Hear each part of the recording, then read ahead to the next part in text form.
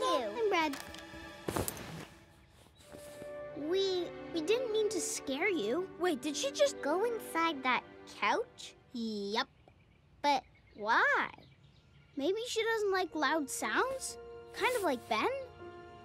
You're right, Brad. The thing that was really good is it explained a lot of things about autism to children.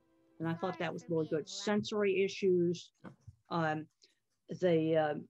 making friends with shared interests. That's something I've often talked about.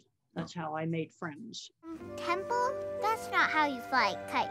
Try the way we're doing it. No, thank you. Everyone always wants me to do things their way. But I like doing things my way.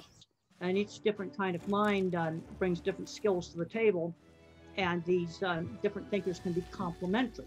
I think things like this show will be really good on educating elementary school kids about, differences and inclusion. I think that's really good.